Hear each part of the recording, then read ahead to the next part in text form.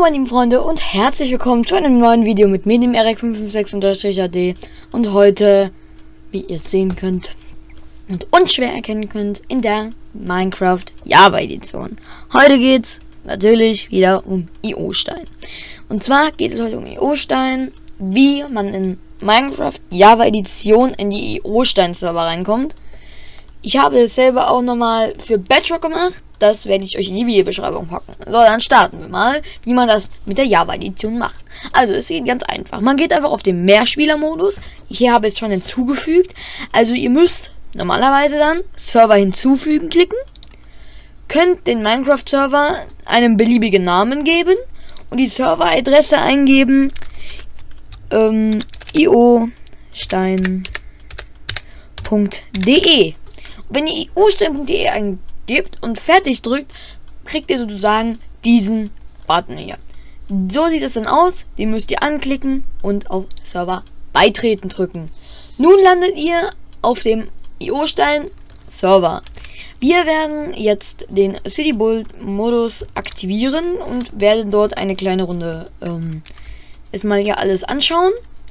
Und zwar gibt es hier nämlich ganz viele Sachen. Genauso funktioniert das in der Bedrock Edition. Ne? Genauso, selbe Prinzip in der Bedrock Edition. Und ja, eigentlich im Prinzip war es das schon. Hier kann man farmen im Nether.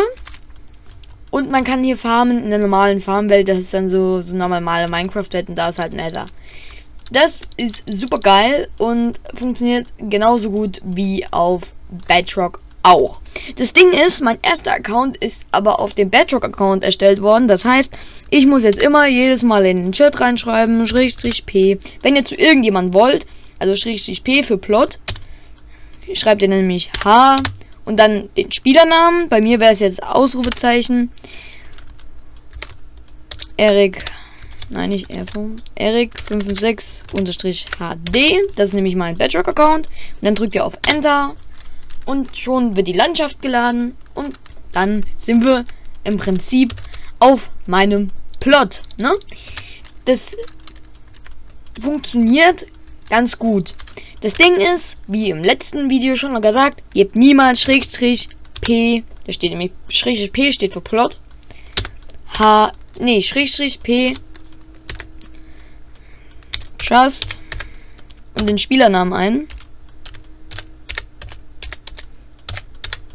Also den Spielernamen des anderen Spielers, denn dann kann dieser Spieler einfach auf eurem Plot bauen. Und das würde ich nicht empfehlen. Egal wann kann er bauen.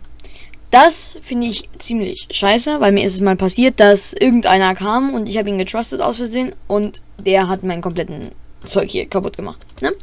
Und wenn euch das aus Versehen passiert ist, gebt ihr statt Trust einfach Trust ein. Untrust und den Spielernamen als Beispiel. Ne? Oder ihr könnt auch, wenn ihr den Spieler zwar auf eurem Plot haben wollt, aber nicht wollt, dass der bauen kann, ohne dass ihr seht, also das meine ich damit, er kann halt nur auf eurem Plot bauen, wenn du online bist. Wenn du offline bist, kann er nicht auf deinem Plot bauen. Das finde ich eigentlich voll cool, das Prinzip. Da steht dann /p. Ja, ne? Das ist halt, und ja, den Spielernamen halt. Und so habt ihr dann, kann er halt auf eurem Plot bauen, wenn ihr da seid. Sonst auf gar keinen Fall.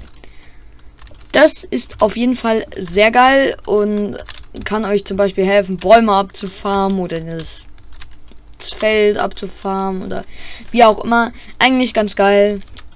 Und, ja, würde mich freuen, wenn ihr mal auf dem iostein-Server spielt, weil das wäre ziemlich cool. Und für die Erklärung hätte ich gerne von euch ein Like und ein Abo. Das wäre natürlich super geil. Und dann sehen wir uns in der nächsten Folge wieder. Haut rein, Leute. Ciao, ciao!